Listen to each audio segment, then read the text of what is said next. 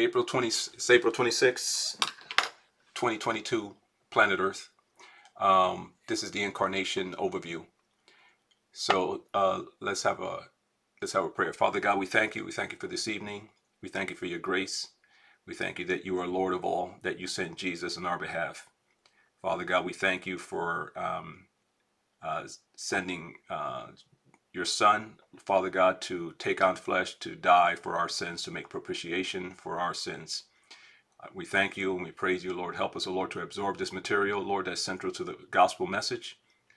Lord God, that we may be able to disseminate it and expound upon it, Lord, to others, to proclaim it freely and boldly in Jesus' name. Amen. So I figured, there are essentially three, like maybe you could call them the triumvirate or the trident or the three tines on a fork prongs to the gospel message. At some point, I'll put up a diagram of maybe like an onion and where this fits. But the gospel message, you know, there's all these kind of doctrines and secondary, tertiary issues, even though some people make them first. You know, they lump everything together. But some, you know, so if you strip everything out, what is the core message of the good news? What's needed to believe in Jesus, to live the Christian life? You know, of course, these other doctrines and teachings are like a supporting cast. They help you to grow and they help you to understand the Lord Jesus Christ. But at the core, what is it that if you didn't know anything else and you need to know just what the central message is at the center of the onion, that would be the incarnation, and we're gonna start talking about today, the atonement, and the resurrection. Misael, Yeah. can I say something really quick?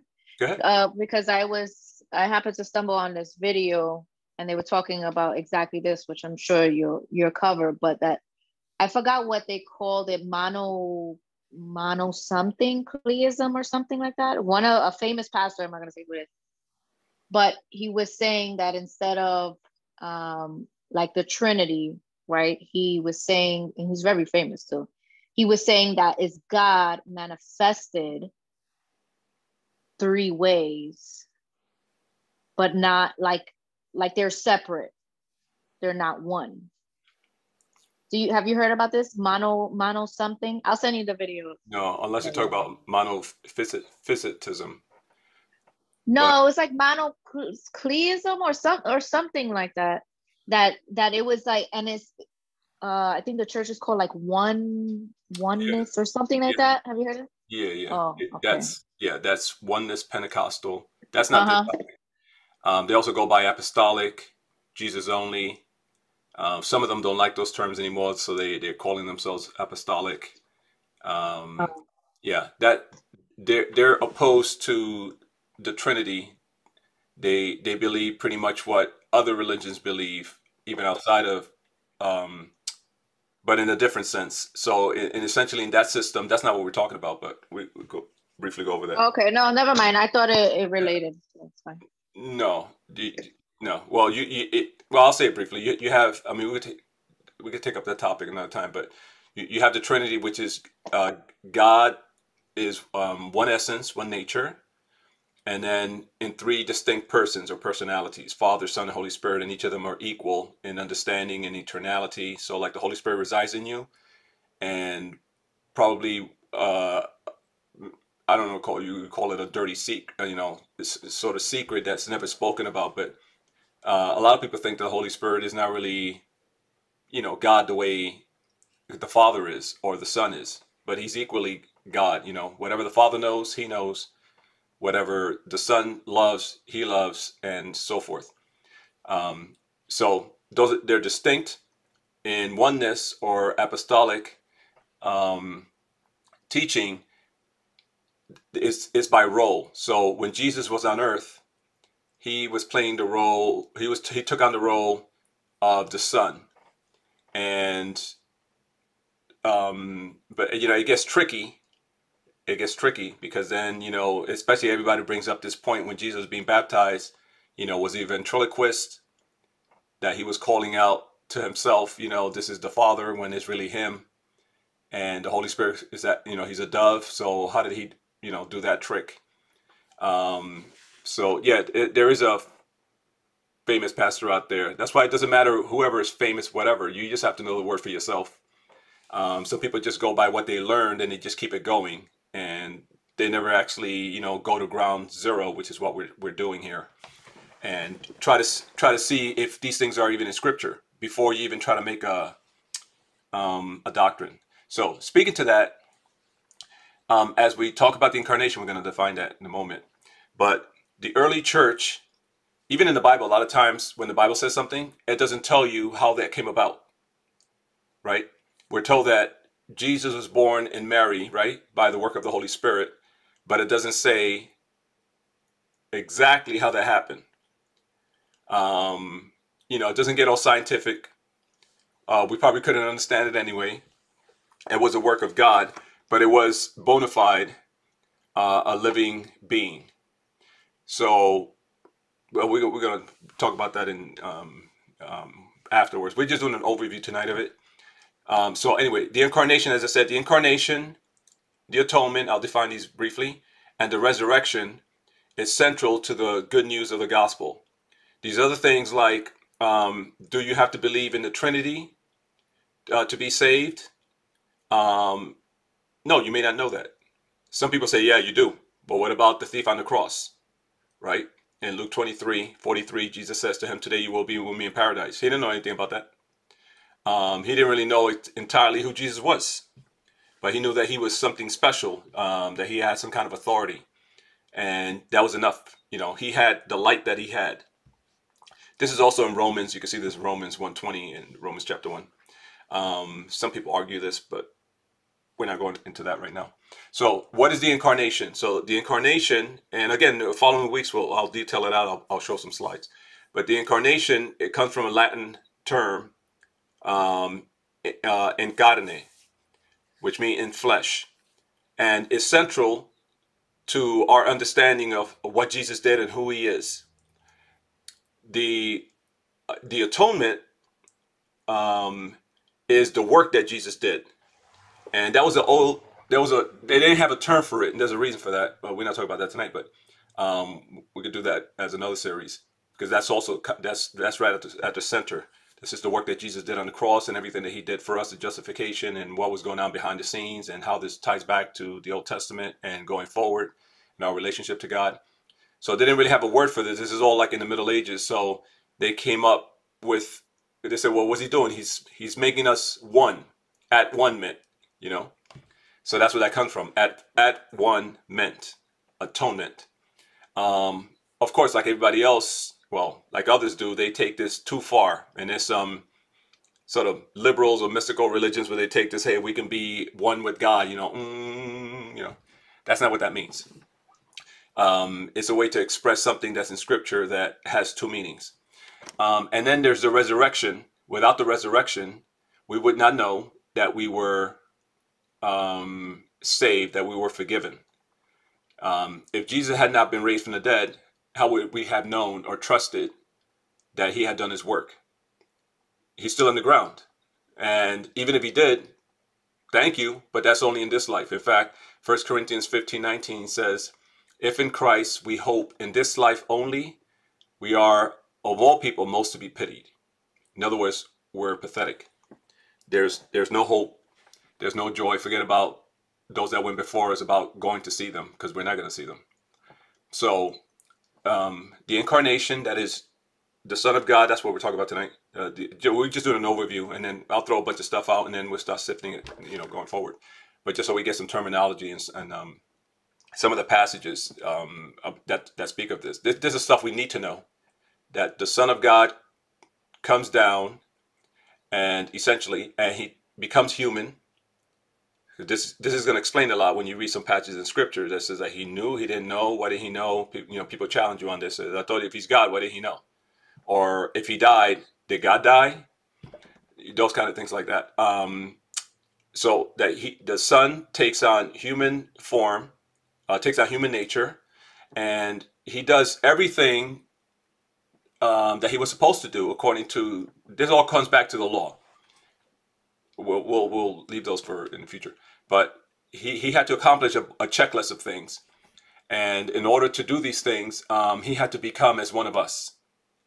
And not only that, but even throughout after the resurrection, when he is exalted, um, there's a whole bunch of rituals that he still goes through. And in fact, and he's exalted, he's lifted up, he's given a name that is above every name. We're going to go over that today a little bit. And he continues to intercede for us before the Father. So, but you said, wait a minute, but he is God already. What's the, remember, he has, well, remember, that's what we're talking about. He has two natures. So this is the central gist of what's happening. So you have Father, Son, and Holy Spirit. The Father is God, fully God. The Son is fully God, and the Holy Spirit is fully God. It's not three gods, it's one God. It's one essence. Maybe you could think of it, whatever example people give is they're all imperfect, because God is a different being. So we're using human language as best we can understand it. You may want to maybe think of it as God's essence. Let's say a soul, right? We're a soul. We're an embodied soul. So we have a body that's governed by a soul that has different compartments like spirit and thoughts, sensations, and other things like that. So God is one essence with three personalities, okay, or three persons. And the second person doesn't mean that the second, like, he's number one, not that kind of thing. The second person of the Trinity or triunity, doesn't matter. The second person, it could have been the third person, it could have been the first person, but it just happens to be the second person is the one that came and took on flesh. The second person, so this is important. I'll put these in slides, but it wouldn't hurt to write it down or take it in. The more you hear it, maybe it sticks. The second person, so the Father is divine, right? The first person is divine, a divine person with a divine nature. The second person is divine with a divine nature. The third person is divine with a divine nature, right? So the second person already pre-existed. That's the first passage we're going to hit today. The second person pre-existed. So we are human persons. So Jesus was not a human person. He was a divine person with a human nature. But more than that, before that, because he pre-existed, the second person with a divine nature added a human nature. Okay, so that's important to distinguish because a lot of heresies came out of that. There's a bunch of heresies that came out because of people were trying to figure out what was what. The Bible doesn't start off and it doesn't tell us. This is the doctrine. People figured it out, and the Lord does this on purpose. He doesn't always give you all the answers. It's like if you're interested, you search the scriptures. But they didn't have to do that so much as they had to live it out. And as they were living it out, the Lord was giving them dreams and visions and prophecies and so forth because they were starting up the movement. And they began to see the scriptures just like Jesus did with them. Remember, what's key here is that Jesus is the one that started this in Luke 24, 44, and 45. He read the scriptures to them. He did the same thing with the two disciples to Emmaus in Luke 24. If you remember, Clopas and the other guy, which we don't have his name. And he went through the scriptures with them. It says he went through the law, the Psalms and the prophets, the whole thing. And he pointed out who the Messiah was, what he was supposed to do. They already knew scripture, but he hit all the dots, and they all got it because they already had it in them. So that gives us a clue that the more you take in of God's word, when you begin to hear things, some things will make sense, and other things are like, no, that's not right. Or other things, oh, that's what that means. And then you add that to the mix, and then there's always more understanding and so forth. But what we have to get clear is the incarnation, that Jesus came, the second person is divine. He already had a divine nature, and he added a human nature. Also, it wasn't just that these are also heresies heresy mean false teaching. Um, some believe, some would saying, and some still say that okay, that he took on the human nature, and as soon as he got to the cross, he chucked it. Because God can't suffer, God can't die, and of course God can't die, and God did not die. Jesus died in his humanity; the body died, right? But the body is what dies. We don't die. Um, so, the soul does not die. It could die. Our souls could die, but it doesn't die. It continues on. Continues on, for bliss or for suffering. So that's key. We can do, but keep it with the. Let's just maybe read. Let me share my screen. What happened? Here we go.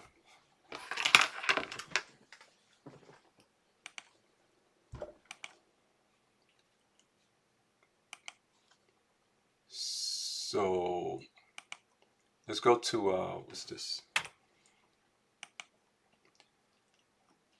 Let's go to John. So there's a bunch of passages, but let's just as an overview, just to just acclimate to the topic. Okay, so there are a few things to see here. So there's a number of passages that go over this, that start giving you and the early church a clue as well. And one of them is John, the first 18 verses. So John is the most popular book in the New Testament, right? So you always see them in the little booklets, and it's actually my favorite book as well.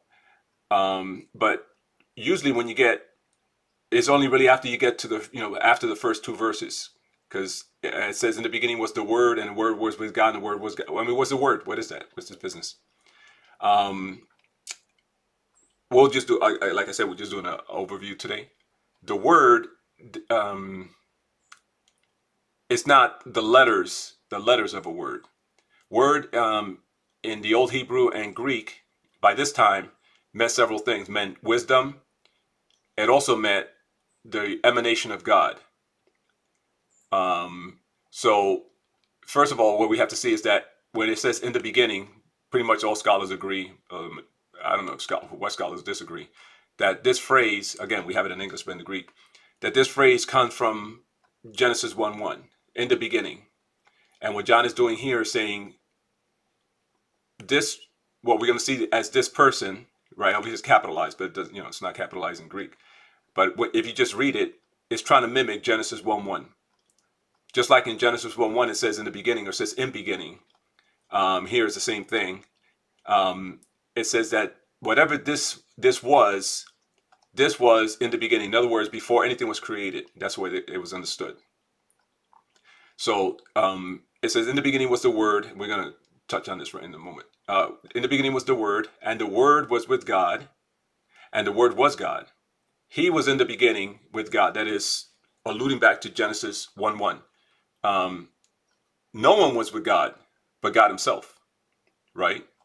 So this is one of the things where they began to understand that somehow, we're going to see over here in verse 14 as we keep reading, that this word, or what this is, this logos, that's a Greek word,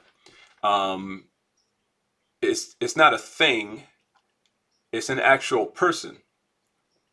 And we keep going. I'm just going to jump around a little bit. We get to verse 14, and it says, and the Word. So if you swap out for Jesus, right? But we're jumping ahead. And the Word became flesh, so took on humanity. That's what that means. It's not like it means like meat. And the Word became flesh and dwelt among us, and we have seen His glory, glory as of the only Son from the Father, full of grace and truth. Well, first of all, where does that even come from? What do we even have this in the Old Testament? What it talks about is the Messiah. But here we're getting into some other language, full of grace and truth. Well, God is truth. John bore witness about him and cried out, this was he of whom I said, he who comes after me ranks before me. Wait a minute, this is crazy. In other words, Jesus said the same thing, if you recall, right? When he was talking in John 8, when he says, before Abraham was, I am. He even says that Isaiah, remember Isaiah 6? Jesus says, Isaiah saw my glory. So, of course, they wanted to kill him. And they did try to kill him. He had to get away from them. In verse 18, it says, no one has ever seen God. And this was understood. It was clear. Nobody did see God. No one has ever seen, remember Moses in the mountain? No one has ever seen God, the only God, who is, so this has also been in contention. We'll read this in a moment. The only God who's at the Father, this is an English Standard Version. We'll read the King James in a moment. The only God who's at the Father's side, he has made him known. So no one has ever seen God, but there is a God. The early translation, that by the time that the King James in the 1600s that they had, read, no man has seen God at any time, the only begotten Son. And some still like that, like the New American Standard Version. And that's fine. That's not going to hurt anything. I'll tell you in a second. The only begotten Son, which is in the bosom of the Father, he has made him, declared him.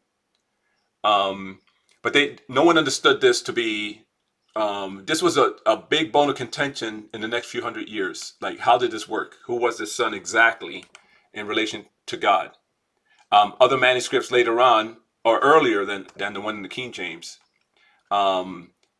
even the New International Version has it. No one has ever seen God, but the one and only Son who is himself God.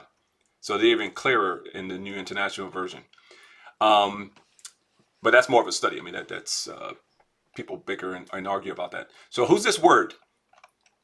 Let's just see what this word does, and then we'll go. In fact, you can see over here where they'll bring you back to Genesis. We don't have to go there. You could do that. But let's just see who this word is in a second. Then we're going to go to the Old Testament for a moment, somewhere else. In the beginning was the Word, and the Word was with God, and the Word was God. He was in the beginning with God. Remember, we said there's the Father, there's the Son, and there's the Holy Spirit, or the first person who's divine, the second person is divine, the third person divine, and each of them have a divine nature. So when Jesus comes down, he takes on a human nature. Now he has two natures. He has a divine nature, which was already fully divine, and he also has a human nature. All things were made through him. Now, this is important because only God is the one that creates things. All things were made through him, and through him was not anything made that was made. Well, God is saying all over the Old Testament that he's the one that's made everything. That's why the early church started seeing things like this. So wait a minute, but somehow he's God. In him was life, and the life was the light of men. Now, God is life. God is the one that's life. No human being, not Moses, not Abraham, nobody else spoke of themselves as being life. But here, this word that is God, it says, and the word was God, somehow is life. And it's the light of people. Well, God is light and God is life. The light shines in darkness, and darkness has not overcome it. We'll leave that one. That'll take us. Anyway. But this alludes you back to Genesis, where remember there was chaos in the beginning. God created the heavens and the earth was formless and void, and then there was order out of the chaos. That's what the light does. God said, "Let there be light." All this is an allusion to back then, as He is the source of life. If we go to so we stick with this. This word is, well. Let me show you here. If you go to click here in interlinear. You don't have to know the Greek, just you see here the transliteration logos. What's going on with this? And you can see where you can follow it throughout, but essentially it means wisdom. It could just mean a word, so you have to see it in the context. They say how it's done, but most people agree that the scholars that this has to do with wisdom or the sort of emanation of God. So let's see. So if we go to 1 Samuel, again, we're just doing an overview tonight just to get some terminologies down. Go to 1 Samuel 3. And right away, remember the Samuel and Eli. And, well, I'll read it here. It's just a few verses. So it says, now the boy Samuel was ministering to the Lord in the presence of Eli. And the word of the Lord was rare in those days. So typically when we see this, and you also have to take it in context. What most of us understand by that the word of the Lord, when the word of the Lord came to Ezekiel, to Jeremiah, to Isaiah, that means some kind of a vision or a prophecy. But this is not a prophecy, right? And we're going to see something here. So just pay attention to that word. This thing keep popping up. Okay, and the word of the Lord was rare in those days. There was no frequent vision. Okay, so an experience with the Lord that the Lord is giving. At that time, Eli, whose sight, well, you remember this, you know the story, right? He goes to the Lord. The Lord's calling to him. And then verse 4, then the Lord called Samuel and said, here I am. And ran to Eli and said, here I am, for you called me. But he said, I did not call you. Lie down again. So this is a second time.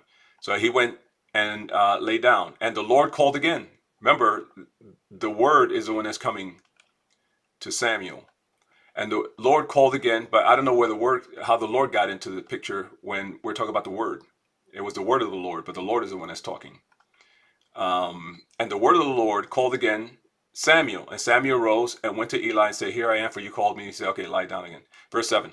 Now Samuel did not yet know the Lord.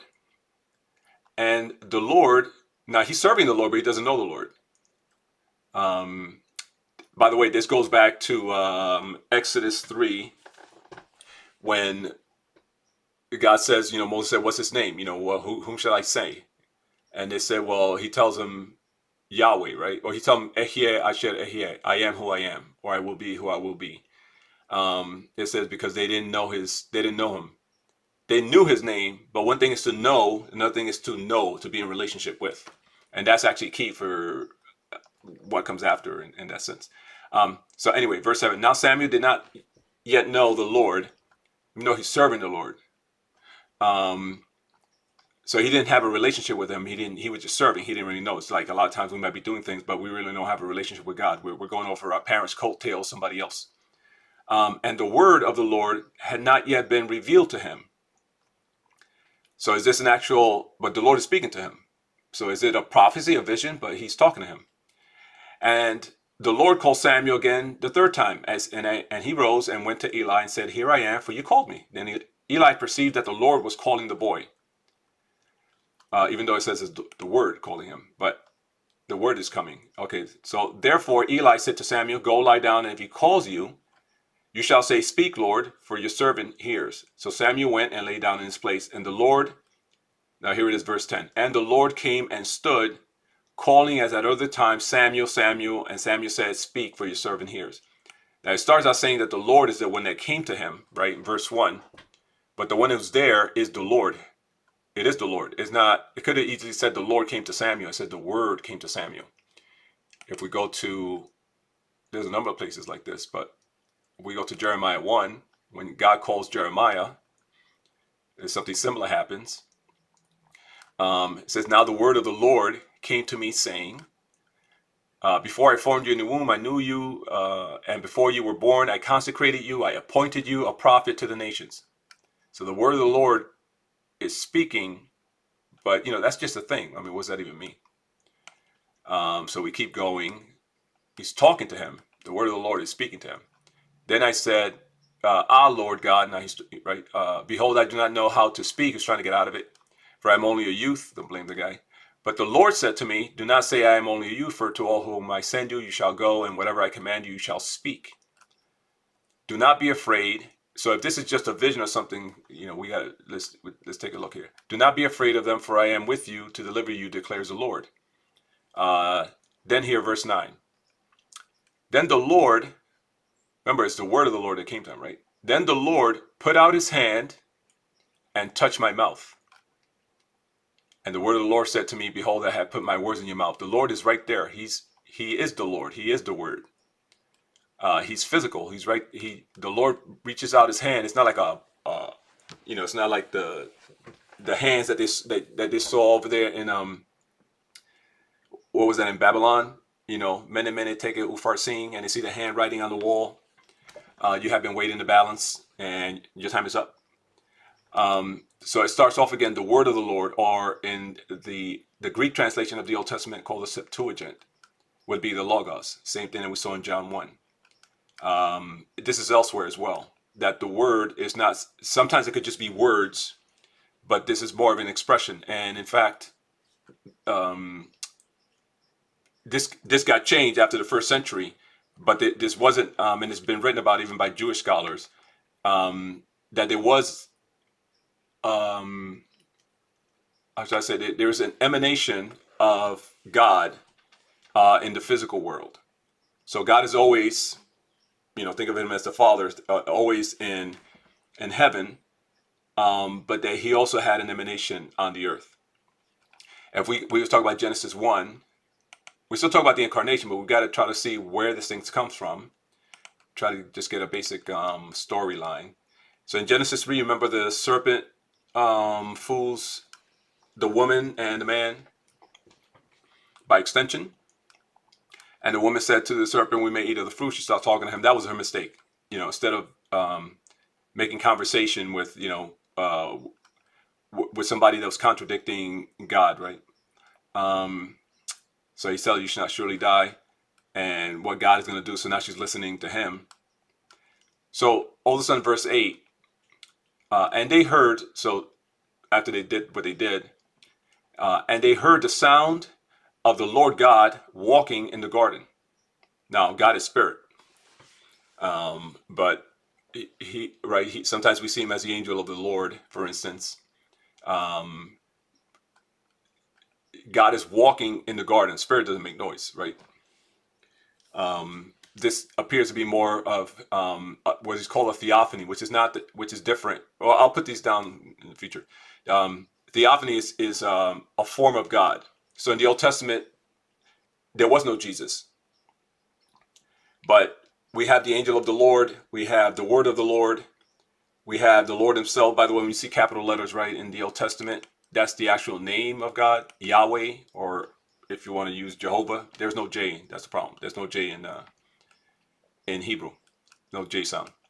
That comes because of translations early on. Most people pronounce it Yahweh, some like other pronunciations, but that's probably what it is. Anyway, they heard the sound of the Lord walking in the garden. So here we go again. This is the emanation of God, God present, right?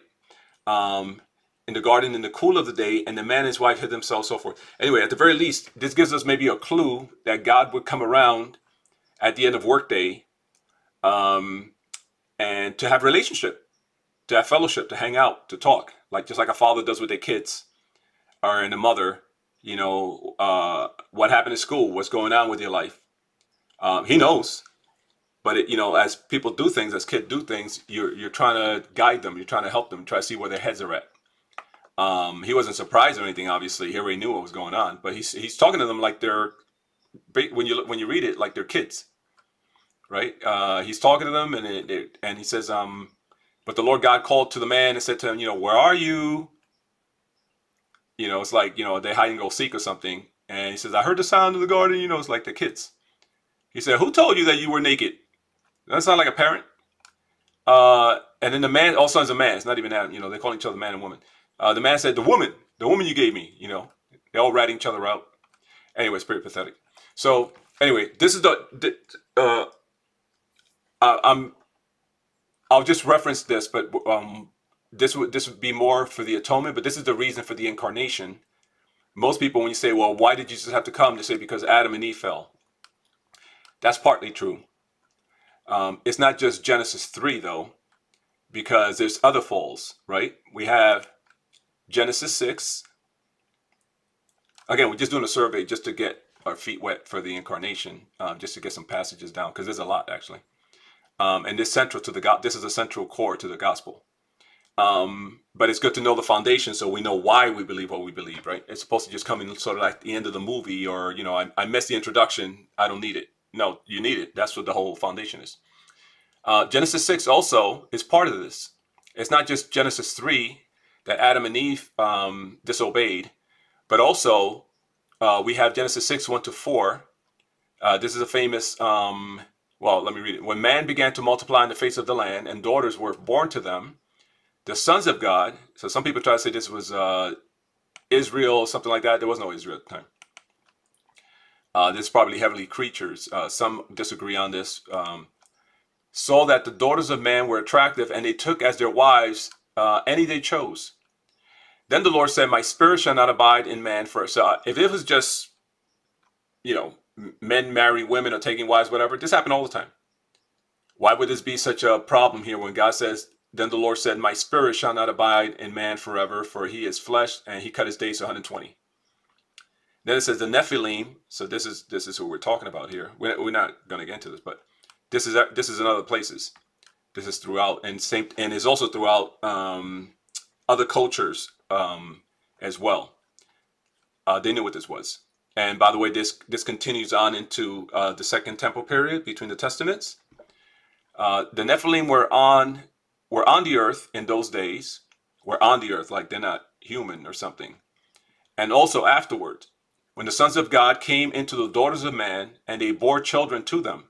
These were the mighty men who were of old, the men of renown. So when you go to 2 Peter and you go to Jude, and you see these spirits in Tartarus, they're enchained. You see them again in Revelation. You go like, what was it that they did that was so bad? Like, who are these particular spirits? This ties into that. Again, we're just jumping around. Genesis 9. So the fall, you had the fall. Most people just say just the fall, Adam and Eve. But there's also this that happened, this atrocity, right? Remember, there's also a spiritual world, right? We're taking everything for ourselves, but it's also a spiritual world. And in this case, the spiritual world with humanity, right? That sinned. And then the other one, you have Genesis 11, well, 10 and 11. 10 being the table of nations. It's about 70 or 72 nations in there, which we see again in the book of Acts. Not strangely, by design. So here, remember the Tower of Babel? So, by the way, this all ties into what we're talking about. You may not see it yet, but remember, there's a Tower of Babel where they set out to build this huge tower, the ziggurat. I think I have one in the folder. But they built this tower to go up, to make a mountain.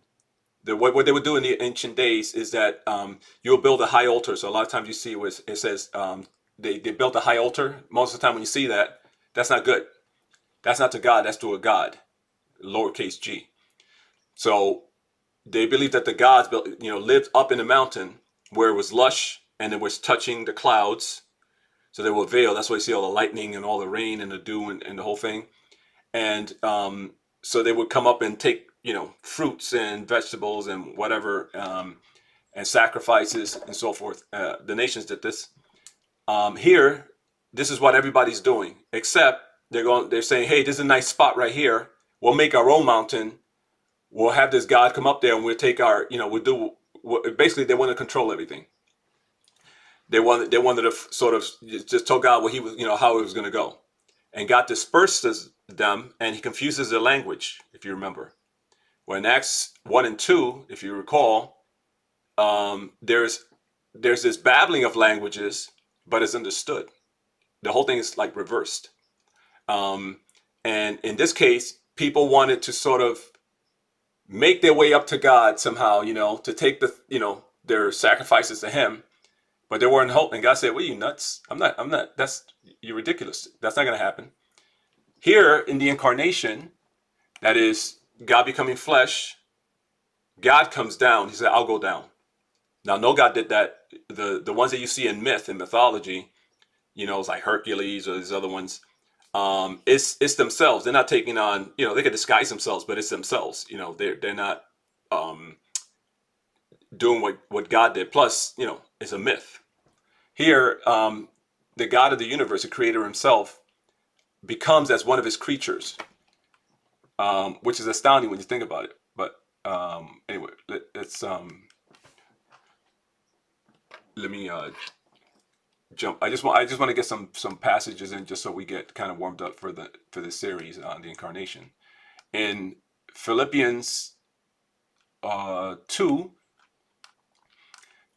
chapter 2. So this is one of scholars understand this, commentators, as one of the earliest passages of the early church is here, but Paul is reciting it from verse 6 to 11. And this is important because it tells us a lot about who this second person of the Trinity is. because it makes allusions to the Old Testament that we're going to see in a moment. Actually, it has some here, but there's also more. So Paul says, by the way, we always have to read it in context, right? The reason that Paul brings this up is because he's telling the Philippians to love one another, not to be conceited, to not treat others worse than themselves, but even better than themselves, to treat others better, right? So here, do not, verse 3, this is Philippians 2, do nothing from selfish ambition or conceit, but in humility count others more significant than yourselves. And you're like, what? I'm not doing that. Look after not only your own interest, but also the interests of others. And then he says, have this mind among yourselves. So consider, if you think that, you're better than anybody or you don't want to do it, consider what Christ did. That's where this comes in. So verse 5 is not part of what is called the creed. This comes from early on, the earliest, probably the first couple of years from after the resurrection. So he says, have this mind among yourselves, which is yours in Christ Jesus. This is what you should know. And it goes like this. This is what he learned. And they could tell this by the way the Greek is written and all this kind. There's a lot of writings on this. So let's read it. So who, though he was in the form of God, speaking of Jesus, he was in the form of God. This is also said in Colossians 2:9 and elsewhere. And then you have to ask what kind of form. Who, though he was in the form of God, did not count equality with God a thing to be grasped, but emptied himself by taking the form of a servant, being born in the likeness of men. In other words, becoming human. I'll just stop you for a second. This here is known as this here. Don't worry about where it gets technical, but it's known as the kenosis theory. That's the Greek word for emptying. And there are Christians that believe that that Jesus emptied himself. And then some of them say directly, and others, I think it's just out of ignorance. They say that Jesus emptied himself of all his glory and all his power. That's impossible, because God cannot empty himself of his glory, right? God cannot change his nature. He is who he is. So, I know what it means, and I've even said it, in the past. It's more like, for poetic structure, it's like, he left all his glory behind. He left all his, his majesty and his power. No, he did not. And it doesn't make, you have to read it in context with other passages. What he did was he did not use it to the fullest. Remember when he I think it's in Luke, when they come get him in Gethsemane, and Jesus says, if I want to, I'll pray to my Father, and he'll send 12 legions of angels.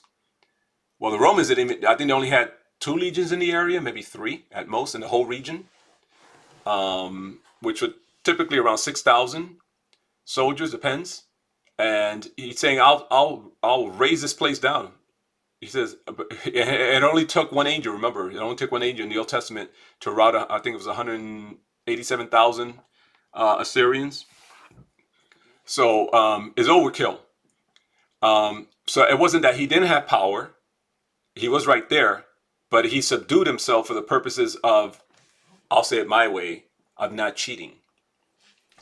And the reason is, if Jesus came, if the Son came, we say Jesus now, right? Because and when we say Jesus, we mean the second person of the Trinity, and his divinity and his humanity. But sometimes when we say he didn't know something, or did he suffer, or he died, did he eat, was he hungry, we mean in his humanity. Obviously, God doesn't get hungry, or you can hurt him like that.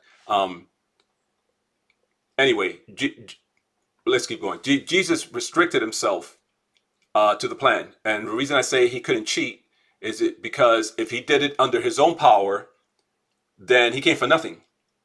He had to do it as a human being to restore not just what Adam did, but to do things the right way to God, to present us holy to God. And there's a number of passages to this.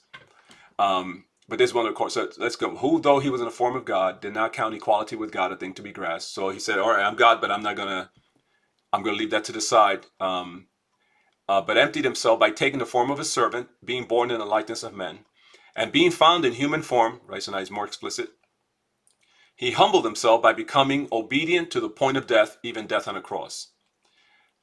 Therefore God has highly exalted him and bestowed on him the name that is above every name. And we want to talk about that. What is this? So that at the name of Jesus, every knee should bow in heaven and on earth and under the earth, and every tongue confess that Jesus Christ is Lord, to the glory of God the Father. Well, there's a whole bunch of things in here that, well, let's just take this one. The name above every name. And it says, so that the name of Jesus, well, he already had Jesus. And so some believe what this is actually referring to is not Jesus, because he already had Jesus. But what's the name above every name that we talked about before is Yahweh. That he is Yahweh. That he is God. If we go to, I believe it's Isaiah 45.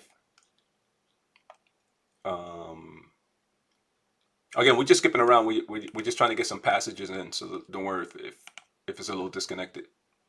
The more you hear it, the more you see it, I think it makes more sense. Okay, so there's a number in here, but if we go to, I think it's 23. Yeah. So here, Isaiah 45:23. This is Yahweh, right? The Lord.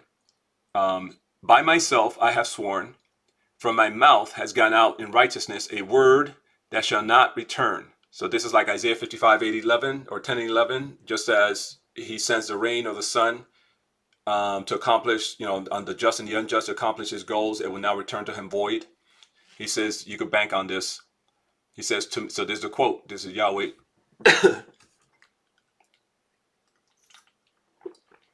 To me, every knee shall bow, every tongue shall swear allegiance.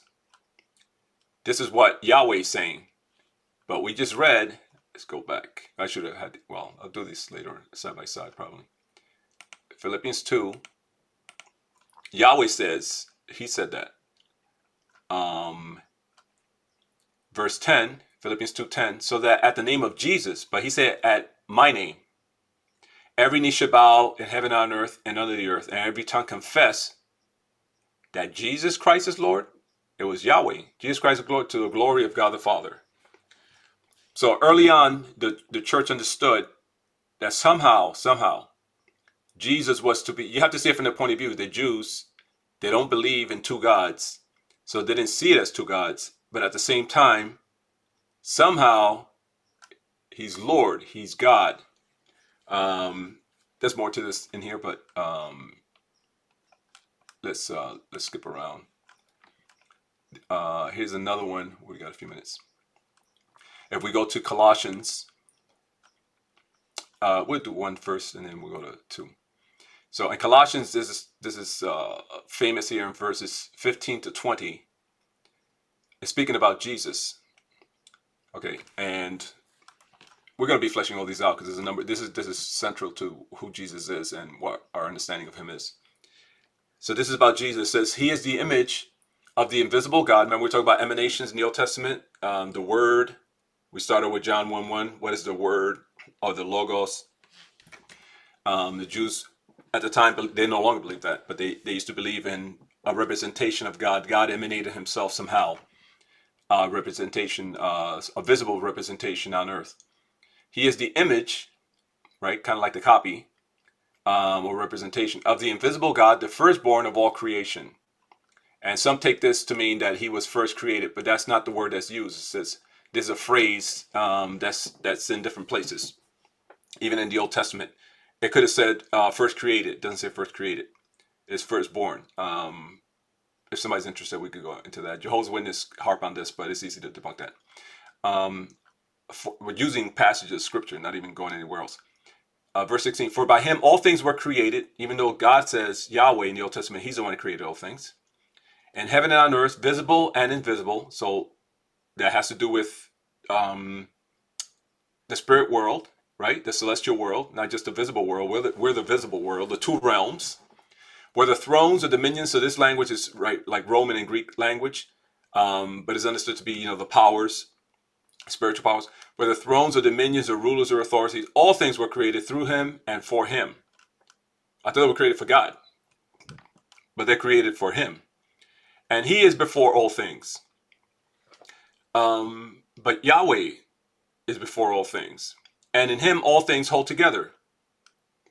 Hebrews 1:3. We'll go in a second. And he is the head of the body, the church. So it's clearly Jesus that we're talking about. He is the beginning, the firstborn from the dead, definitely Jesus. Because if you go to Revelation 1, right, he says, I was dead and now I'm alive. Just when you think he's talking about Yahweh, which he is Yahweh, that in everything he might be preeminent. For in him all the fullness of God was pleased to dwell. Well, all the fullness of God is his nature. And through him, that's why the Jehovah's Witness, by the way, well, let me finish this. And through him to reconcile to himself all things. What God is doing is reconcile himself, everything. Whether on earth or in heaven, that is not just the physical world, but the spiritual world, making peace by the blood of his cross. So this is the central message. This is the atonement. So remember, you have the incarnation, the atonement, and the resurrection as a triumvirate or a trident for the core of the gospel message. I'll just keep jumping around. Let's go to Hebrews 1:3. These are all key passages for who Jesus is. His pre-existence, his power, his creativeness. Verse 3, speaking of Jesus, says, he is the radiance of the glory of God and the exact imprint, or here representation or image, of his nature. Well, who could be the imprint or the exact imprint or representation of God's nature? Not us. We have a human nature. Only God. And he upholds the universe by the word of his power, or the power of his word. Well, who holds the universe in existence? That's only Yahweh. But it says that he does. Jesus does. After making purification for sins, that's the atonement, which we haven't spoken about. He sat down at the right hand of the majesty on high. He took his place. Who can sit there? This goes to Daniel 7:13-14. This is what got Jesus sentenced by the high priest. Remember, he says, I am. He says, are you the son of the blessed one? He says, I am, and you will see the Son of Man coming on the clouds. And they just went after him. They knew exactly what he was talking about, because that's what he does. He comes to judge. Having become as much superior to angels as the name he has inherited is more excellent than theirs. Why inherited? Right? This is why he had to do it as a human being, to triumph as a human being. Let's do, I skipped one here. Well, there's a number of these, but if we're in Colossians, if we go to the next chapter, verse 9. So this is pretty concise. So speaking about Jesus, for in him, the whole fullness of deity dwells bodily. The whole fullness of deity. Deity is God. God doesn't have to be God of, our God. Deity is just God. But, obviously, they don't capitalize it here, but these other guys do. The Greek doesn't do that. But clearly this is talking about Yahweh, the Father. The whole fullness of deity, of God, dwells bodily. So he's there. We have the Holy Spirit that resides in us. But not in that sense. So there are a number of passages. If we go, we could keep going, but if we let's just round out. If we come back to Genesis 1:3, Genesis 1:3, it is referring to Genesis, but John 1:3. Here in verse 3, remember it says, "In the beginning was the Word." This is referring back to Genesis. Scholars pretty much agree across the board that this is what it's doing.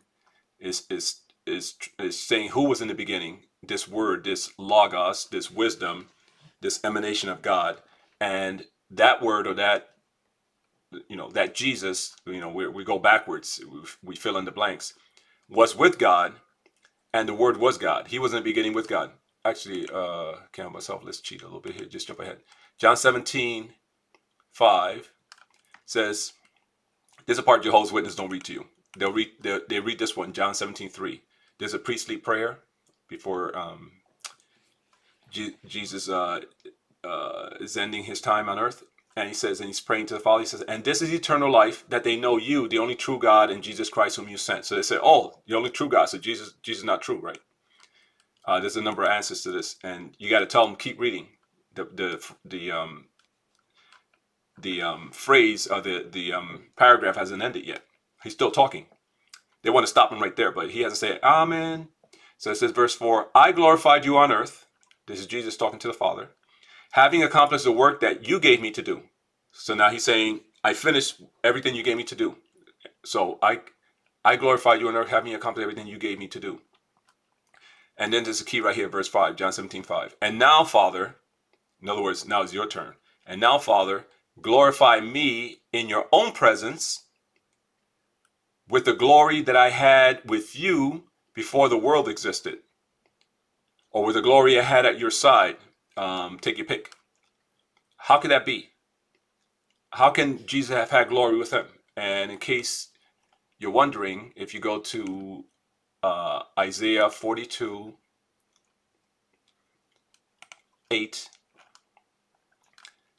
this is Yahweh now. I am the Lord, I am Yahweh. That is my name.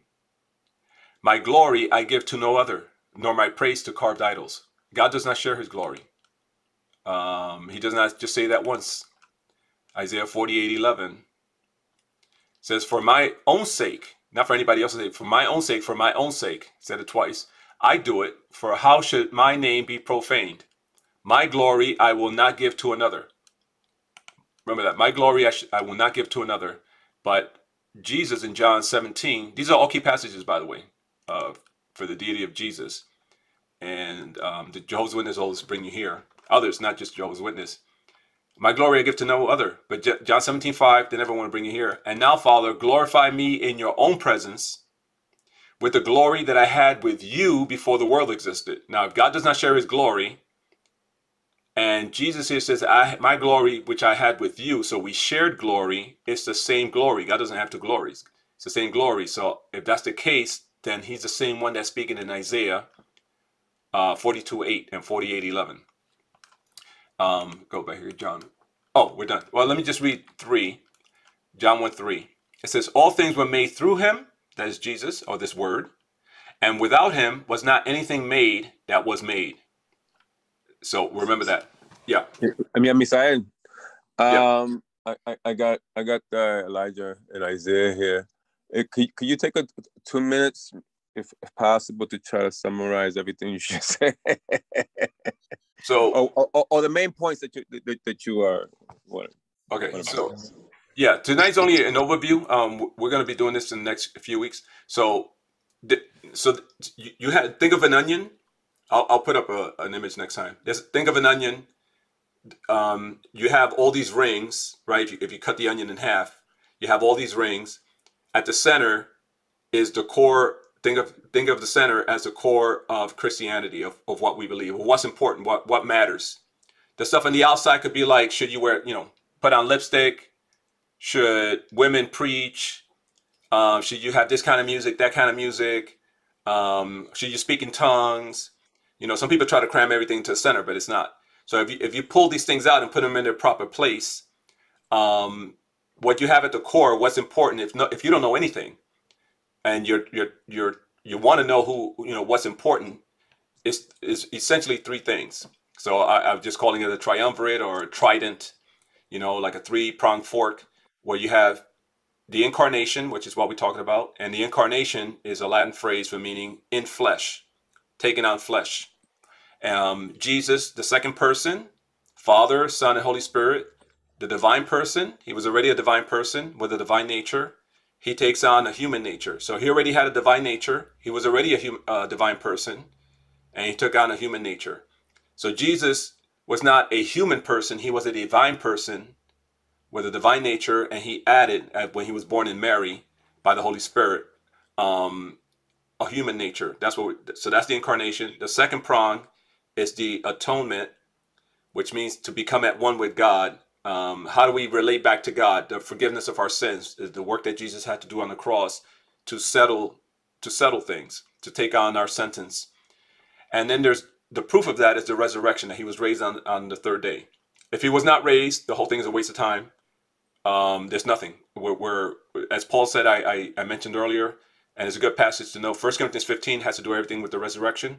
Verse 19 says, if in Christ we hope in this life only. So it's okay, let's say we believe in Christ, but we only believe in this Christ in this life only.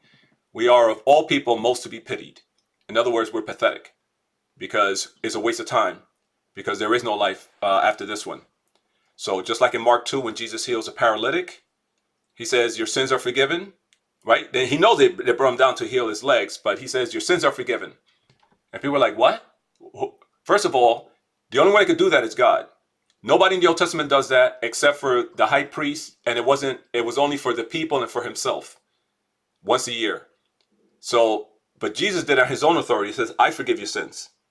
And they knew that only God said that. They want to kill him. But he says, so that you may know that the Son of Man has authority to forgive sins, which only God does, by the way. That's why they want to kill him. Because they said, wait a minute, what are you talking about?